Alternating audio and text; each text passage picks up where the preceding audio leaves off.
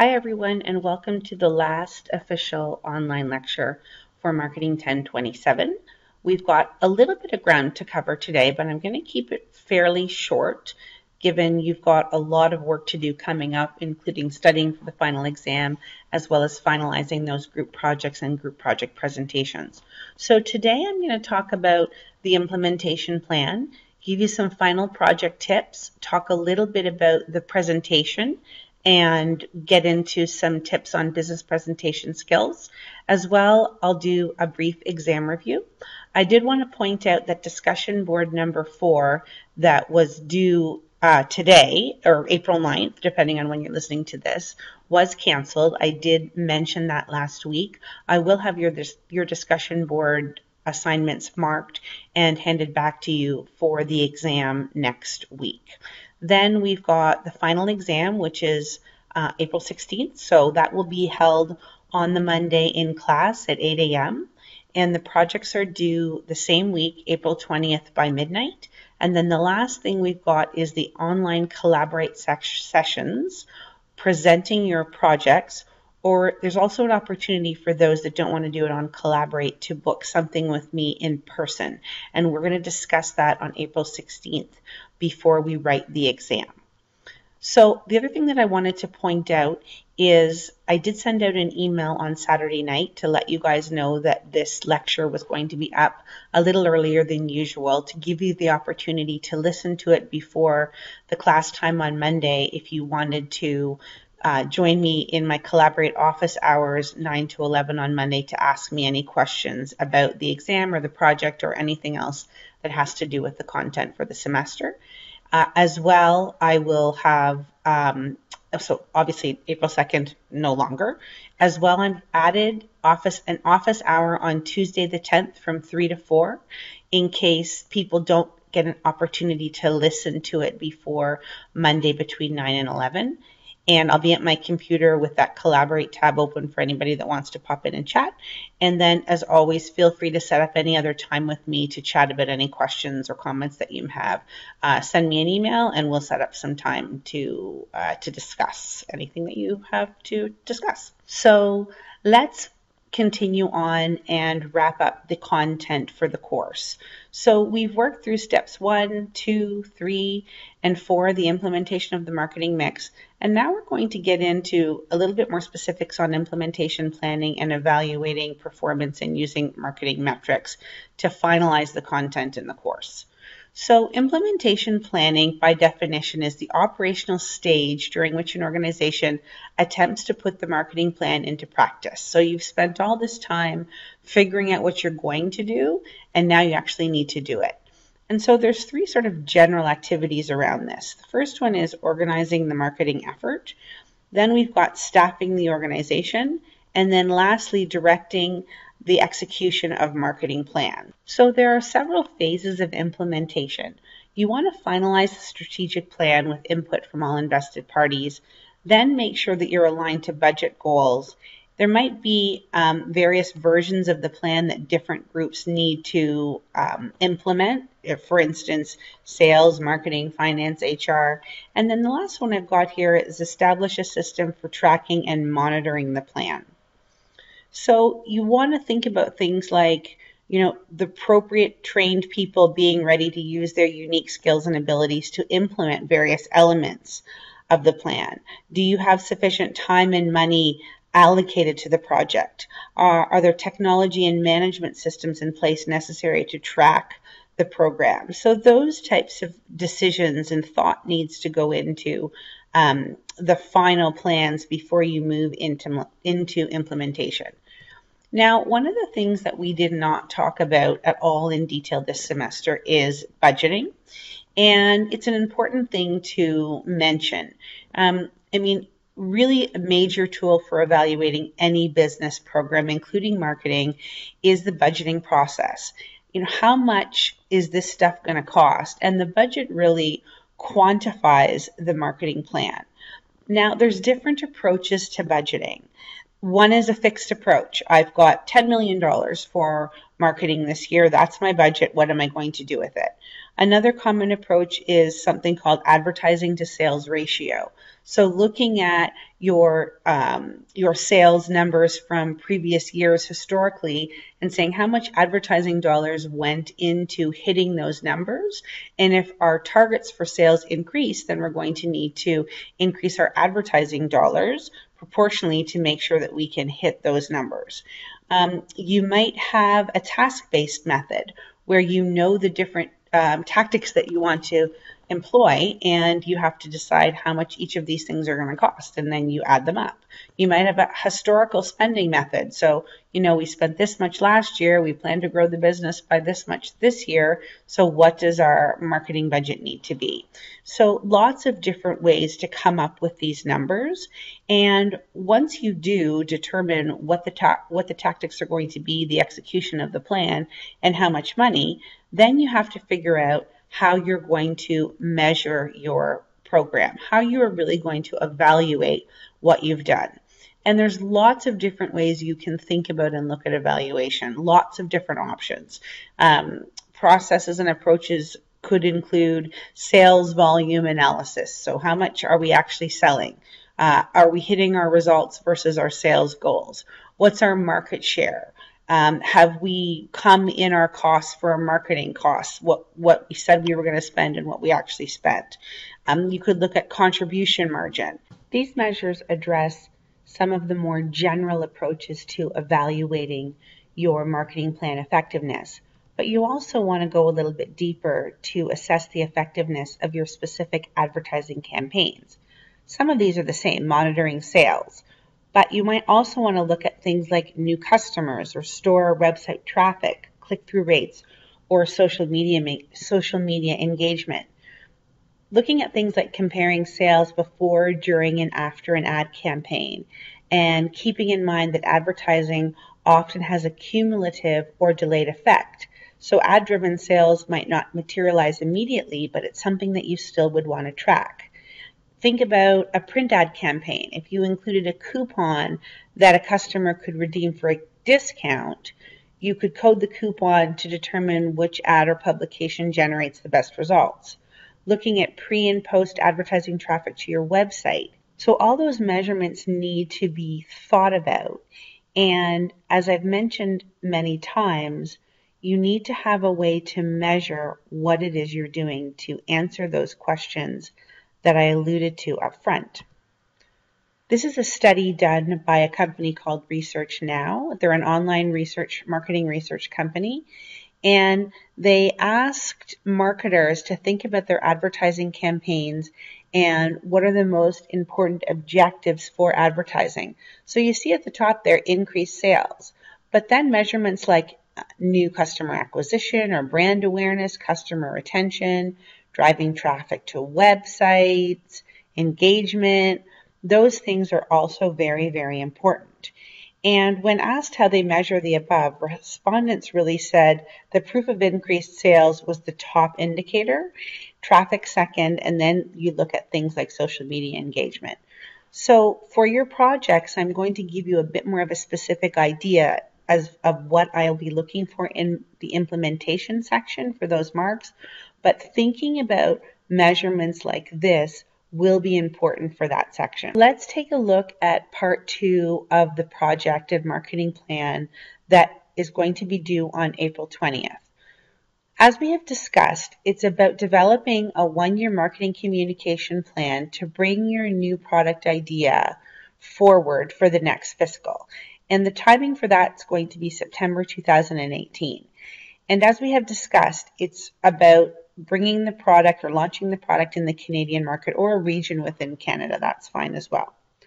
What you're going to be submitting to me will be a PowerPoint written report. So professional formatting is still important, title page, table of contents, executive summary of the plan, and then you're really going to introduce the product and the marketing communication plan for year 1. As I discussed a few times, projects are due April 20th by midnight via email to me. No hard copy is needed. So I wanted to just discuss section by section what I would be expecting. And I've also given you an indication of approximately how many slides you might need to cover this content. So first up, pretty self-explanatory, we have the executive summary. And this really just top line discusses what you're launching, some key marketing objectives behind your product launch. So I've got a minimum of 3 objectives. Ensure they're smart. And I would like at least one tied to a financial objective or performance objective. So they can't all be about increasing brand awareness or your social media following. One I want tied to sales or market share, revenue, that sort of thing. And these marketing objectives should partially be based on your determination of what the market size is that you had to calculate in part 1 of the project. Then we've got the target market analysis. So you have done some segmentation and target market analysis in part 1. And in this section, it's really your job to go from this target market to the target audience. So drilling down a little bit further and identifying specifically who you think your product is directed to and who you are going to advertise to. So we've had lots of broad-based discussions about this. So a target market, broad-based definition of who's interested in your brand. But a target audience is who is the communications you're developing attempting to influence. So you can get a little bit more specific here in this section. And it really would be about looking at that segmentation chart that you have developed and then selecting the segment that you're going to move forward with for your product launch. Now, along with that, developing a consumer profile that describes your product's ideal consumer would be helpful, sort of like a persona type of exercise. Then we move into the product and pricing strategy. So the first thing I'm looking for is your positioning strategy, and we discussed 5 different positioning strategies in class. So go back to that lecture, I think it's possibly in week 2, and look at the different positioning strategies we have discussed and select one that makes sense. Then I would expect to see a positioning statement using the model that we covered in class that has the core user, frame of reference, point of difference, reason to believe. The next component is the brand name and the rationale behind choosing that brand name. So why you feel that that's a good brand name and just some thoughts and perspectives around that.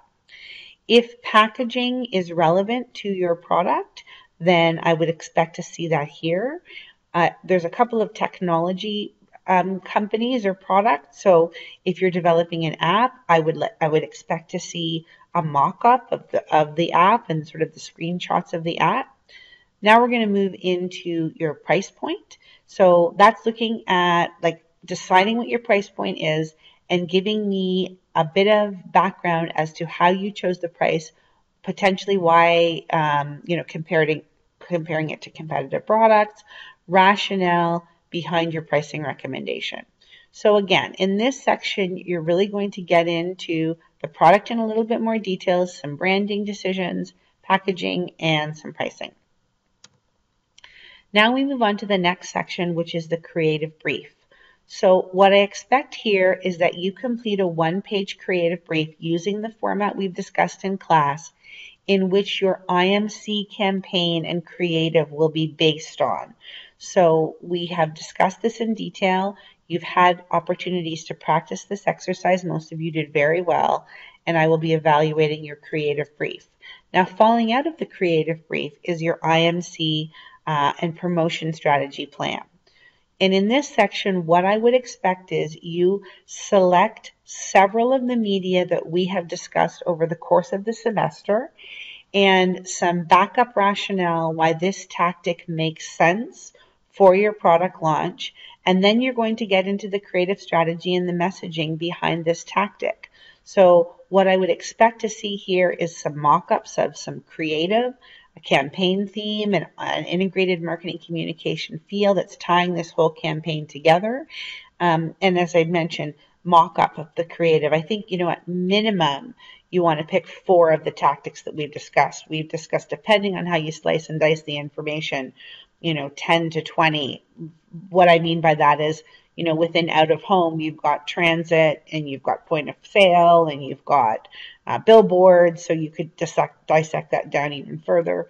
etc. But really, really think about what are all of the IMC tactics that would make sense for this brand and put together a little mini campaign for its launch. And those two sections are the biggest sections of the project. Then we've got implementation and evaluation. So this is a one-page, 12-month implementation chart of promotional activities. So the next couple of slides, I've given you some examples of previous projects from previous semesters. This is the type of thing that I'm looking for. So down the side, you've got all your promotions or communication strategies. And then you've got how you're going to evaluate their effectiveness and then the timing that they will be executed. So here's another example here for a different project. And again, you've got what the tactic's going to be. Then there's some details around the tactic, evaluation information, and again, timing. And I've included a third one as well. So this is the type of detail and information I'm looking for in that implementation section. What we had discussed is there is no budget attached to this project, but what I would expect is that you are making IMC tactical decisions logically and proposing things that the company most likely would be able to execute and afford to execute. So that's the hand-in that I will be looking for. Now the next component is the marketing communication plan presentation. Each group is going to have 15 minutes to pitch their ideas and communication plan to me with the objective of getting me to buy into your new product proposal. The presentation should be in PowerPoint format, and really it would be just a modified or scaled down version of what you have handed in to me, that, you know, the important things you want to discuss with me within 15 minutes that would convince me that this is a good idea for the company to pursue. So fairly straightforward here. I wanted to take just a couple of more minutes to discuss the evaluation for the marketing plan presentation in a little bit more detail. So this is what you're going to be evaluated on. Essentially the flow of the presentation, the introduction, body, conclusion. There will be some marks dedicated to the speakers. So you'll be marked as a team on how you deal with this. So style, engagement, audibility, those types of things. Then there's marks for the presentation itself. So the PowerPoint slides, attractive, easy to read, error-free, a good show and tell, mock-up and creative, very, very important here. I'm throwing a little bit of marks that you're on time and ready to go. Then you've got some marks about selling your ideas. So this is really a pitch, a pitch element that I'm going to be evaluating you on. Have you done a good job sort of clarifying things, a good summary of the key selling points? There'll be some marks for flow. Your topics are moving logically from one speaker to the next. There's some transition. Also marks for integration, so integrating your strategy and your marketing strategy with your creative tactics that you are recommending. So does that all tie together and make sense?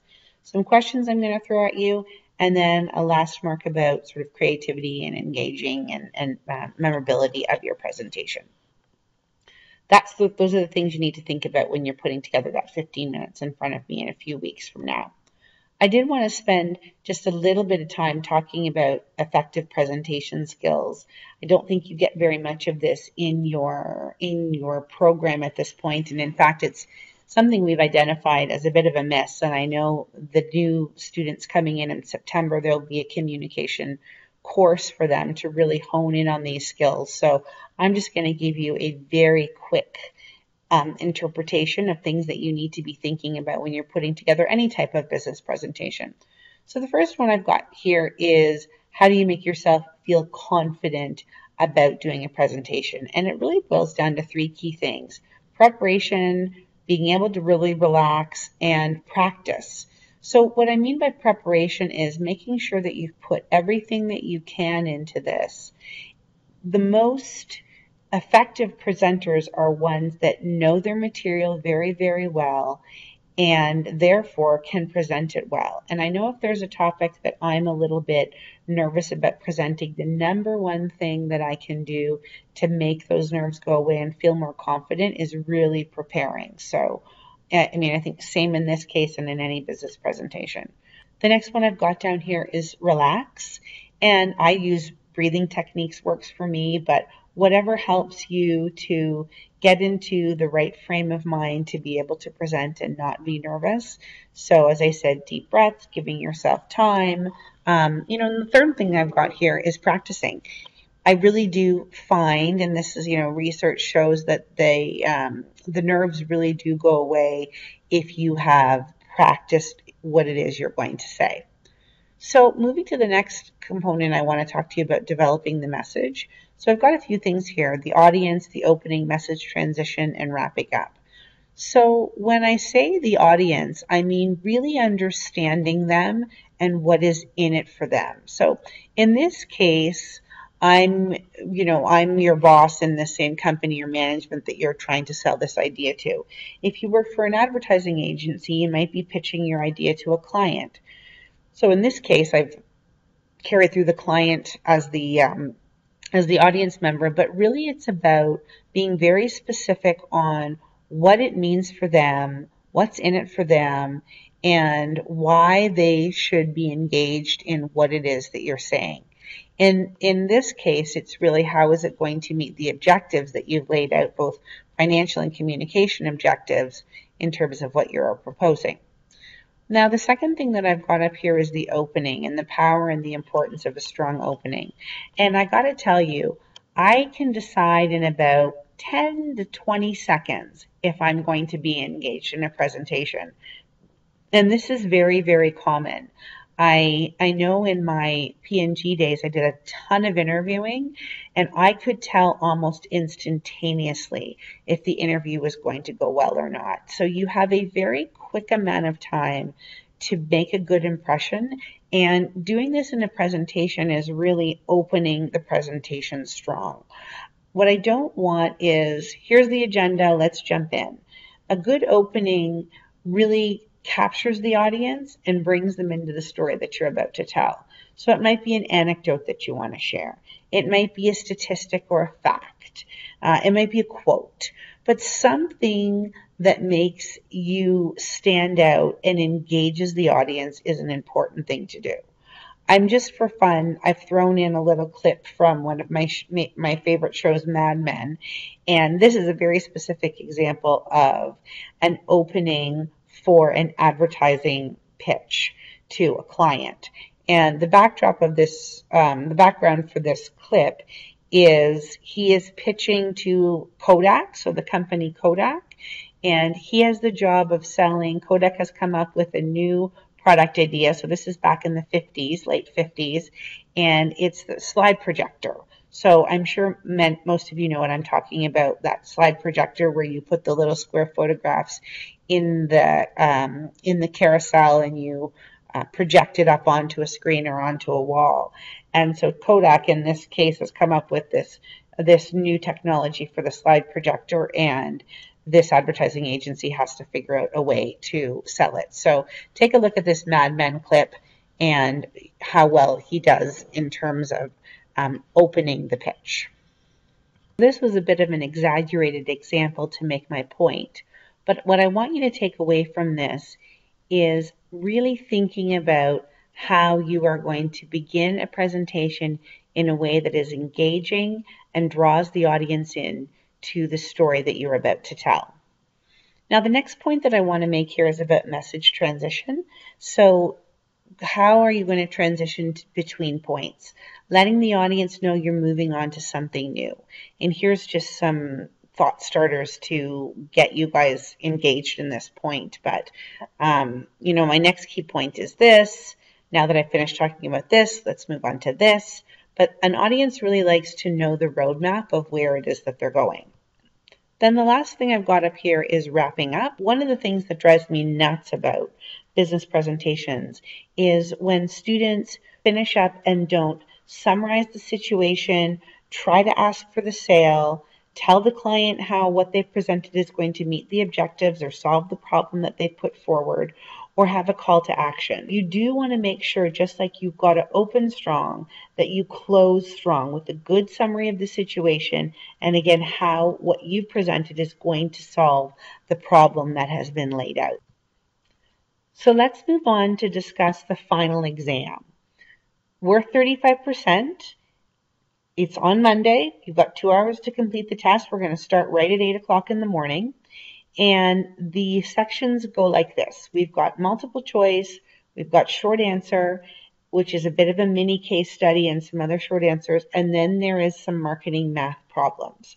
So the multiple choice really cover everything that we have discussed this semester. If I have not addressed it in my lectures, it will not be on the exam, rest assured. So your best bet is to go through the PowerPoint slides, make sure you've engaged in the online lectures, and my multiple choice questions are very applied.